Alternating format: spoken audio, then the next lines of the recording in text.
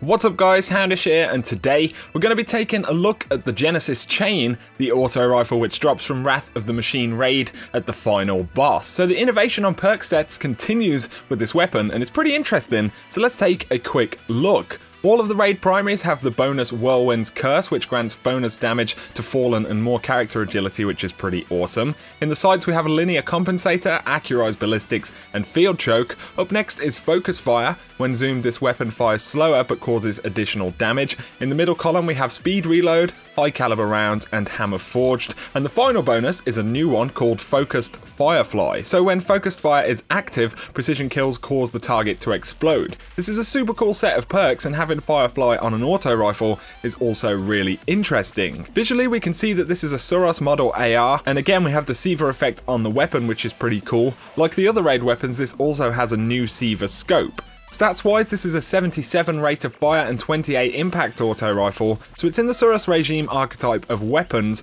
All around the stats are pretty good, the range is decent, especially with Hammer Forged, and having bonus agility is going to help out with some of those strafe movements while firing the weapon. The stability isn't great on this weapon though, which means that the solid range doesn't always shine through since accuracy isn't fantastic at more of a distance. This is a lower rate of fire AR, which across the board isn't the strongest type for PvP or PvE, but its dual set of focus fire perks certainly make up for some of that. So if you're fighting crowds of ads, this could be a super useful perk. Having Firefly on an auto rifle also makes for a different experience for sure. It's interesting because as far as auto rifles go, they have fairly limited crowd control effects which come alongside them, so in some respects this weapon can have a similar role to the Xalos Supercell. Using Siege of the Warmind right here just as an example, you can see that these thralls are going down really rapidly when the Firefly bonus procs. When you're unable to take advantage of these perks though, you are just left with a low rate of fire AR, and we know the limitations of this type of weapon, so it's going to be worth equipping this weapon more in situations where you know you can utilize the bonuses. The Arc Priest boss fight in the Wrath of the Machine raid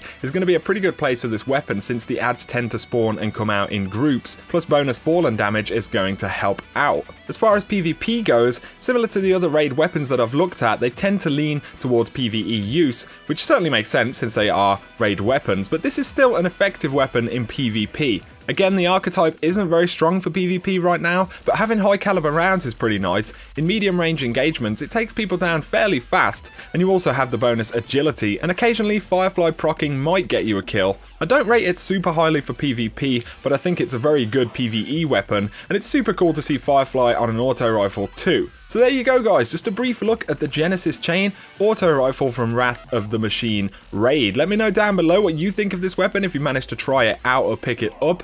Any other cool loots that you've got from the raid as well would be interesting to hear about. But if you guys have enjoyed the video, a like is always appreciated. If you're new to the channel, be sure to hit subscribe for a hell of a lot more Rise of Iron content. But for now, you guys have an awesome day.